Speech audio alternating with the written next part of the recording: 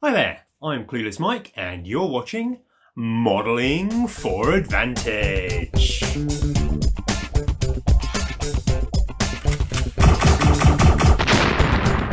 Right, you zogging gits, let's see what Da Kaiser, or Da Mrs. Kaiser more accurately, has sent us to open this week. We've got the bestest green Battle Force box, Combat Patrol, Da Orks. Whoa!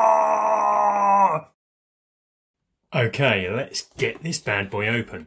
Sorry, I can't do the accent for longer than about 20 seconds, else I will lose the inability to talk. Or lose the ability to talk. I've already got the inability, it seems. So, this is the latest Combat Patrol for Orks.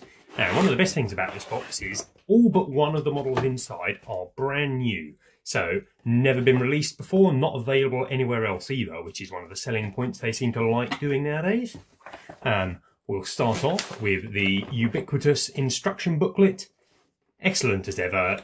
I've said about these many times before. They're the best you can get, really. All colour-coded, all really nicely broken down, show you your options, show you what to glue, what not to glue if you want moving parts. Really good. Invaluable, really, because some of the parts are not always the easiest to figure out what to do. Also, it can give you little clues as to where you might be able to magnetise by looking at beforehand. And as always, I recommend magnetising models. Magnets cost absolutely peanuts on eBay and can save you loads of time and future-proof you from issues that come out when they change the codexes and make different weapons good and not. So we've got bases. Orks are now, it would seem, on 32mm bases by the looks of these. Interestingly, because as we'll get to, these are push fit or certainly single pose models, you'll notice the bases, if we can have a quick look there, have little holes in for you to fix the models to. So certainly aimed at the more novice gamer, I would say. Look at those, I can't see any bigger bases, so I'd expect to see some more down the box a bit. Let's grab our first sprue out and see what we've got. This looks like a dedicated Death Dread sprue. And the one underneath, this one here, that looks like the rest of the Death Dread sprue. So the Death Dread is an already available model, and this is the one model in the kit that you could have bought previously, and it's been available, I reckon, for at least 10 years, I'd say. But it's a lovely model, one of my favourite Ork models, actually. I used to play Orks. Clueless Nick from Team Clueless Games bought all my Orks off me. He now has a massive Ork horde. And this was my favourite of my painted models. I always like it when Nick still brings it to the table for me to attempt to kill. Death Dreads have been greatly improved in the new rules, like most Dreadnoughts. They're pretty cheap. They don't cost many points, maybe between, depending on loadout, between 80 and 120, 140 points. You get something that is super killy in combat. You can give it loads of attacks, but you also give it loads of different weapons. And the sprue comes with lots of different weapon options. You've got rockets, you've got plasma guns, you've got flamers, you've got Daka guns, all kinds of lovely stuff to stick on this. I think you get alternate shoulder plates. So if you've got more than one, they don't have to look the same. You get a faceplate, but you can have horns and not. There's about 4 different available claws on the sprue. You get buzzsaw claws, big stompy jaws. All kinds of lovely stuff, all these different bits you can stick around it. An excellent model and good to see in this box, pretty usable in the new rules. Yeah, really like the Death Dread, well worth it. Next up, we have some models that have been kind of available before. Not these exact models, but ones that are very, very similar. So these are Death Copters. So these were originally available. You got 3 of them in the Assault on Black Reach. I think it was the 5th edition starter box. And probably the most popular starter box amongst Orks. You've got an amazing deal for Orks in there. You've got like 20 to 30 boys, Death Copters, all kinds of lovely stuff, a nice war boss. And they've been collected and converted over the years, and most Ork players will have found some on eBay. But these are a new refreshing of the kit. It actually gives you options. All the original ones only came with the rockets, which most of them are armed with, and they've got much better in the new rules, so well worth having the rockets on there. But you can now change 1 in 3 of your Deathcopters to have the plasma gun and a big bomb, which is this bomb down here, which is indeed quite large. Interestingly, looking at the kit, because they're all push fit, you can see you've got the whole side of a Deathcopter there. If this was a multi-part kit, you would think all the struts and stuff would all be separate, but they're all already kind of like posed on there. And as you can see, it has the plasma gun already built into the front of the model. That's not interchangeable. You don't get a spare rocket launcher.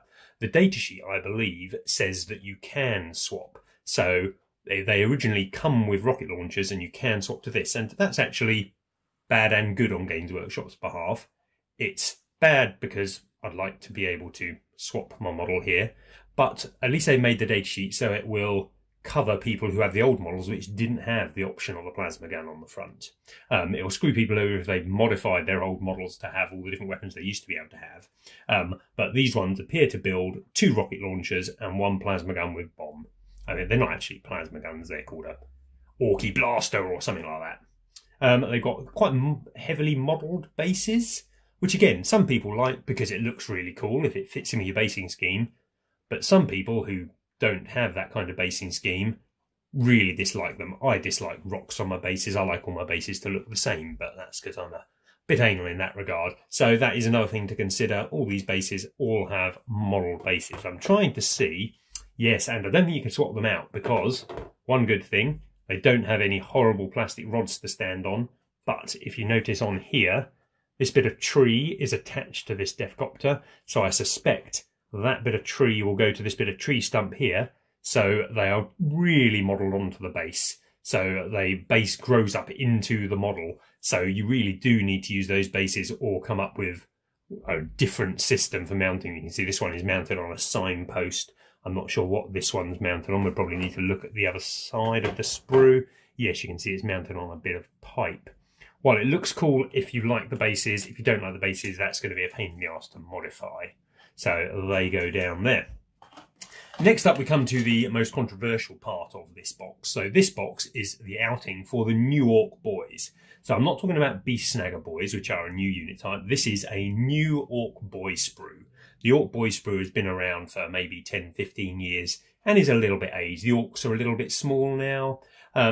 But it does come with options and such, and that is the issue with these. These are all single pose models. I think there might be a tiny bit of variability in that you might be able to swap out the knob's weapons, and possibly, yeah, so you can choose a heavy weapon, so you can either have the bigger Daka gun, I can't remember, a big shooter, or a rocket launcher.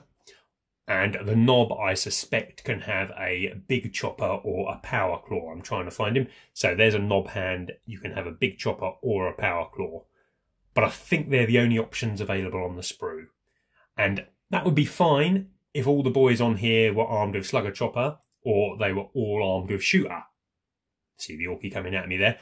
But they're not. I believe the squad comes down to a knob, a heavy weapon, 5 shooter boys, and then, or maybe 3 shooter boys, and then 5 slugger chopper boys.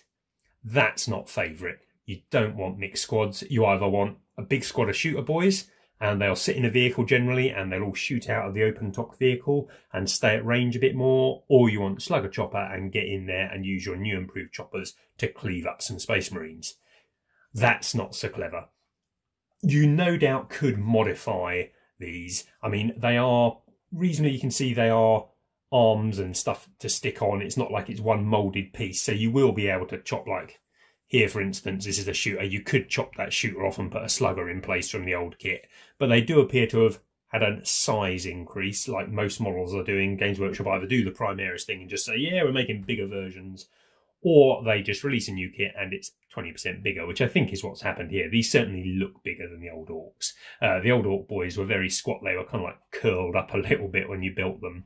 But even things like some of the weapons and stuff certainly look bigger. Like this slugger here is certainly standing out as being pretty damn chunky.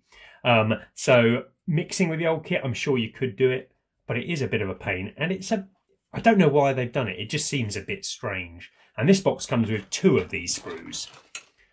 And again, multi-pose, 1 box, you're getting 2 units of 10 in there. They're going to look more or less exactly the same.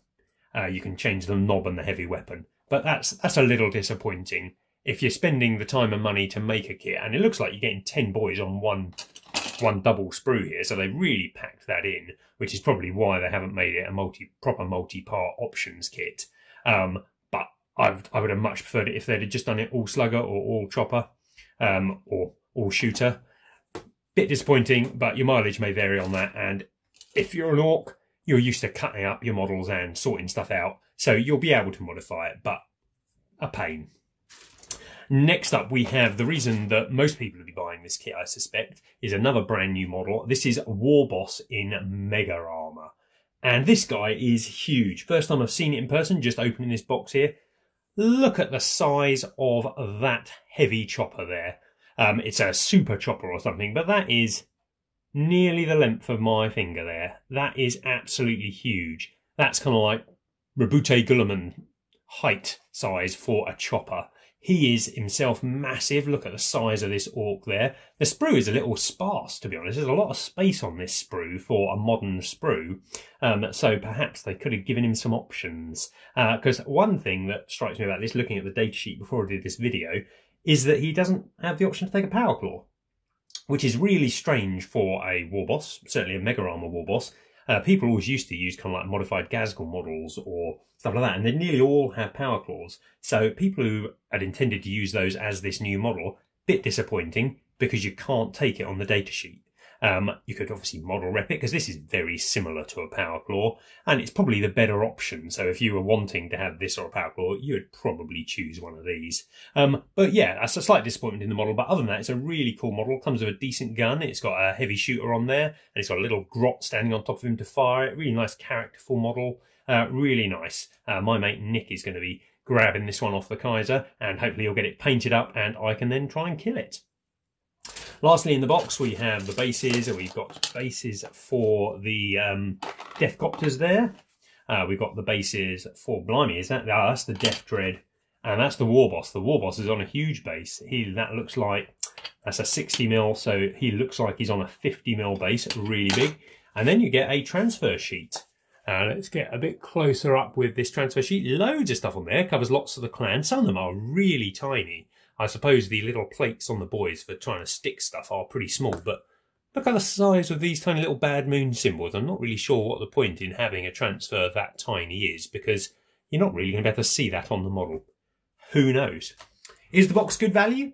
If you need the units, yes, I'd say it is. The boys are the only disappointing part, really. The Warboss is great. He's actually pretty good in game as well. If you're taking a foot Warboss, this is the guy to take. The new Squig Warboss overshadows him quite a lot, but he overshadows most things because he's utterly bonkers in game.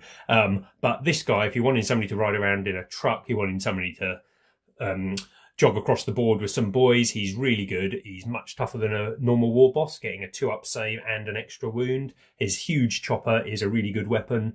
Excellent character to take, well worth it, and a brilliant model. The boys, you always need boys. The mixed weapons is an issue. But that's for you to overcome, I'm afraid. That's just, you'll have to decide if you go with mixed squad. It's not the end of the world having 3 shooters in a slugger chopper squad. I mean, you could happily just say they had slugger choppers or say they all had shooters. Nobody's really going to mind unless you're at a tournament and you're kind of like playing against a really anal player.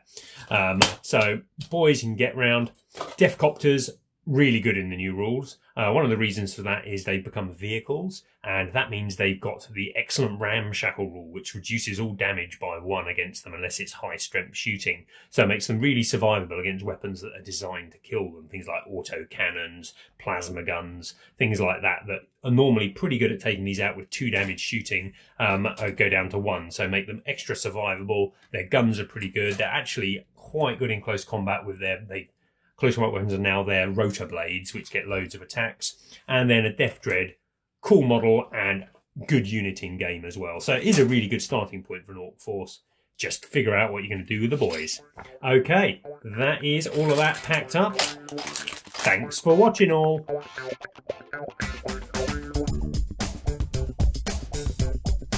If you're still here and you're looking for ways to support the channel, there's obviously a lot of ways down in the description, but a key way is to use our affiliate links to Whaling Games and others.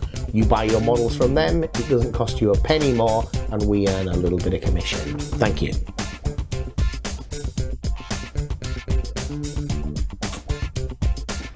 Okay, get Orc accent ready. Pretend to be Danny Dyer. Right, you zogging gits, let's see what the Kaiser, or the Mrs. Kaiser more accurately, has sent us.